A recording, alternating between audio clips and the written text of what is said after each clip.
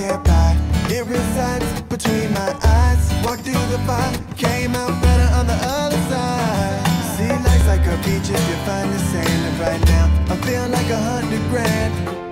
You are listening to Inspired Insider with your host, Dr. Jeremy Weisz.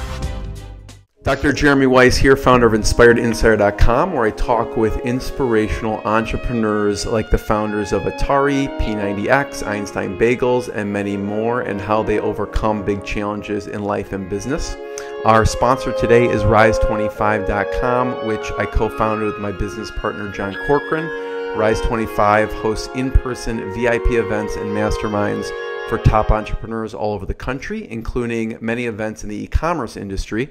Rise25 hosted events this past year in Austin, Chicago, Santa Barbara, San Diego, New York, Sonoma, Las Vegas, and probably a city coming to you. If you see the value of immersing yourself with other top entrepreneurs to connect and collaborate to get your business to the next level, go to rise25.com and let us know and find out where our next event is going to be. I am very excited to introduce to you Jan Olafsson. He's co-founder of Icelandic Water Holdings. He spent the last 30 years building successful companies from the ground up and transforming them into industry leaders. He's done it in a variety of fields, including entertainment, media, construction, and many more. John started to build a media and broadcasting portfolio when he founded Skifun. This is Iceland's largest music recording and distribution company, with distributing rights for a variety of music and film companies like you've heard of Sony, Universal, Warner Music, Columbia Pictures, Miramax, and many more.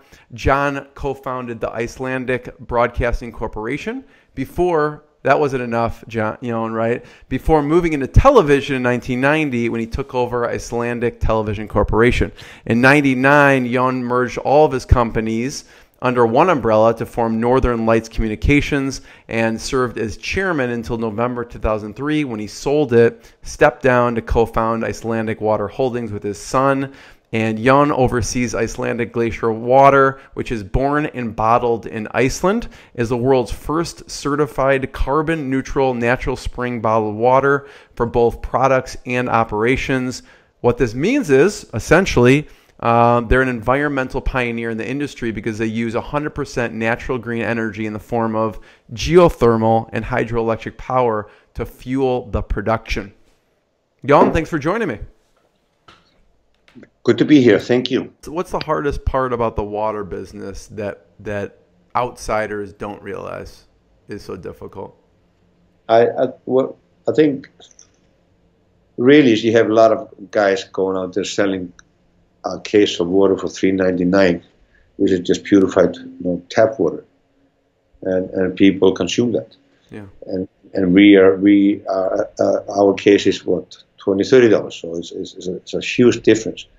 When you're trying to work in the premium spectrum, that's another world than you go to the mass market.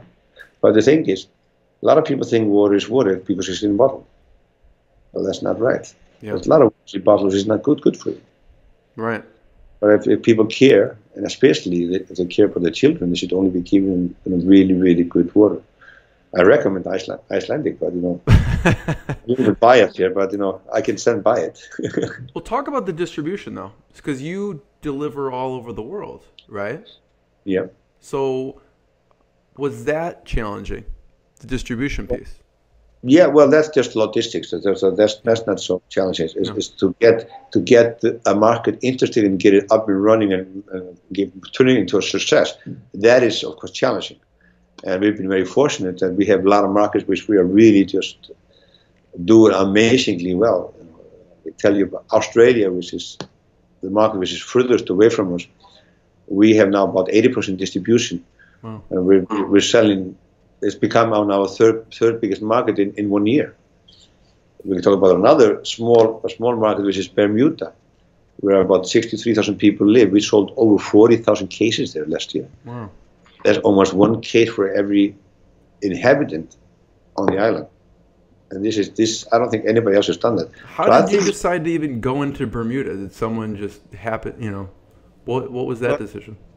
But there's always a story about behind everything, and that story is that the owners of the company, their daughter was at school here in New York and Parsons, and my daughter was there too, and they actually shared a flat, and then at the graduation 4 years later, the parents meet, and I realized, oh, they're in that business and I'm in this business. They were actually carrying water, and they kicked it out and took us in, and they're selling us multiple times more than they sold the other guy. So we see the brand climbing and becoming the brand. So we can actually look to the day that this brand will be one of the biggest brands in the world. Yeah. How does it do in the U.S.? You mentioned a lot of competitors. Obviously, if you would have known all or even thought about the competitors, you'd be like, forget this, I don't want to do this. But how is it in the U.S.? We're doing very well. We're one of the leading brands in the natural sector. So, and we're seeing a lot of change in our distribution coming this year. So we should have a very successful year here now. Yeah. But when Fiji back in the day became successful, their sales were 95% in the United States and 5% internationally. We're about 60-40. Wow. 60 in the United States, 40 internationally. So we've been building this as a global brand from day one, not just focusing on one market and then branching out, but we did it in a simultaneously. So we're in a lot of good markets, doing very well there. So I read that Anheuser-Busch took an interest in you in 2007. How did you end up getting the attention of Anheuser-Busch? Well,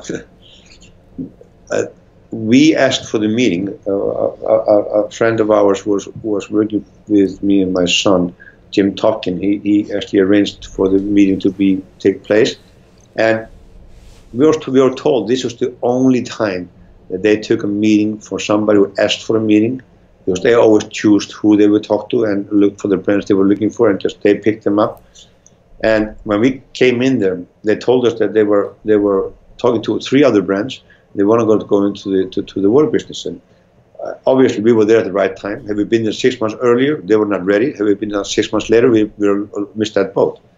And and they decided there and then in the meeting that they would do a test with us in California, and a year later they signed a deal, and they became our partners and our distributors.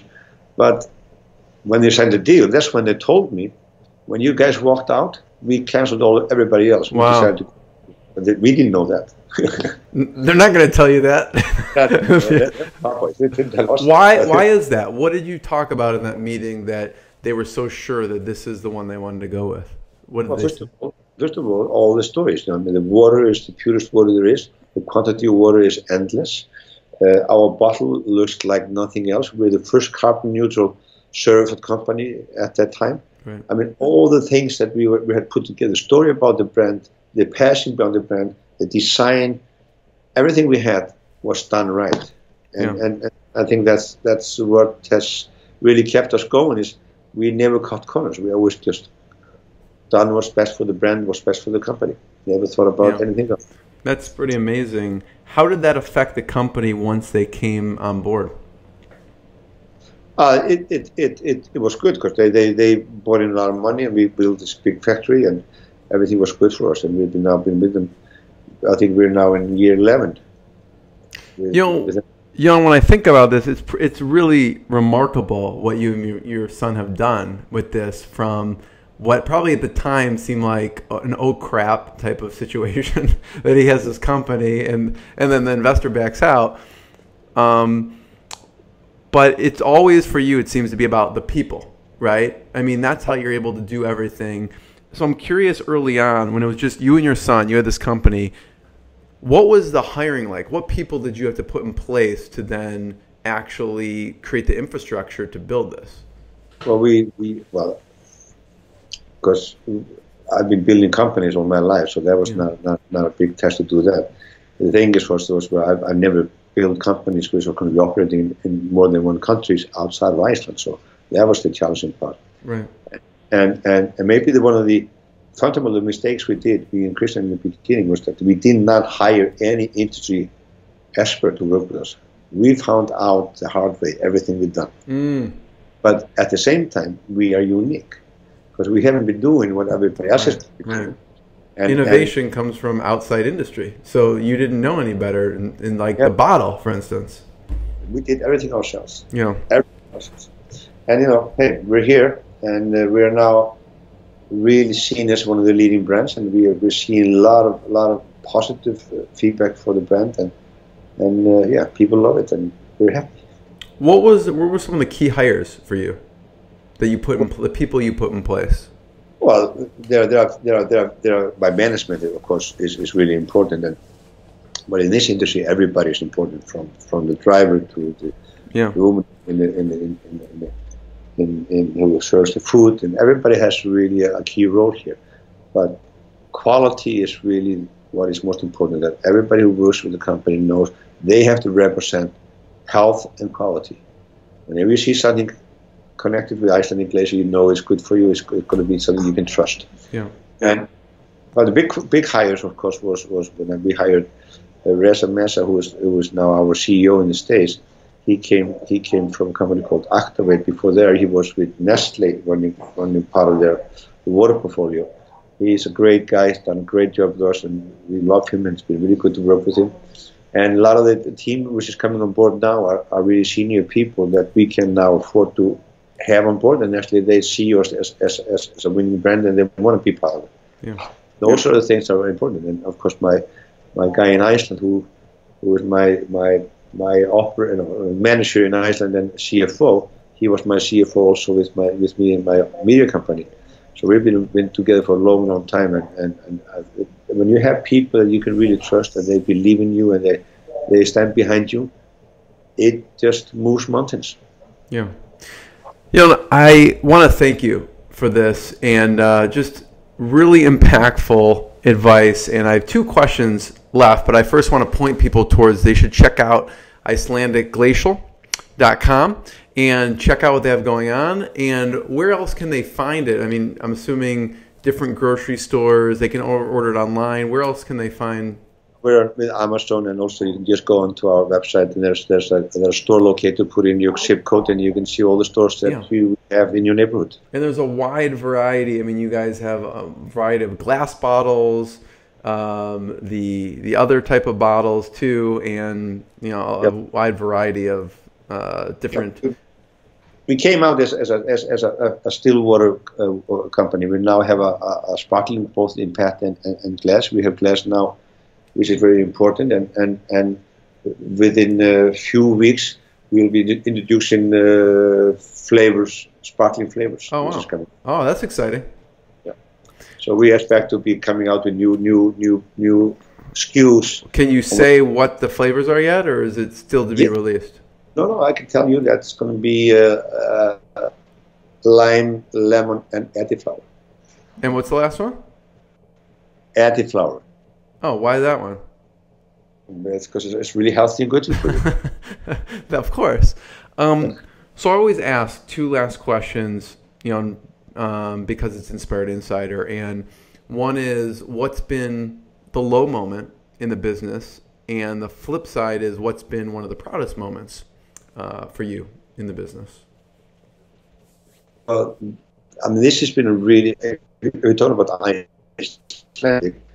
I mean, this has been really a long road, and there were times where things did not look. Can you see me?